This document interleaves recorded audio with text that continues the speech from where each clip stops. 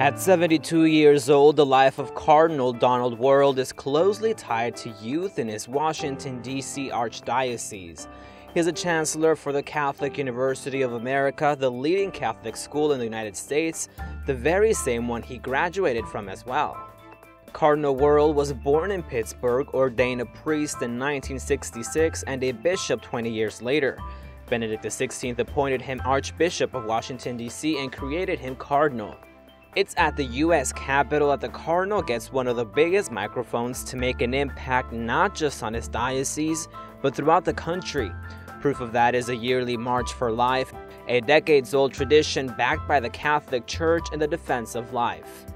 For years now, since the Roe versus Wade decision that wiped away all of the protections for unborn human life, the Church has always focused very, very clearly on the need to help our people, and particularly our young people, understand the value, the dignity, the worth of every single human life.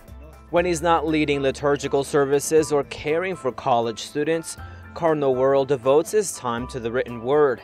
He constantly updates his personal blog to reflect on Catholic issues. He has also published several books and articles. His two most recent works, published in January, include reflections on the truths of the Catholic faith, as well as a summary of the 3-week synod for the new evangelization in October 2012.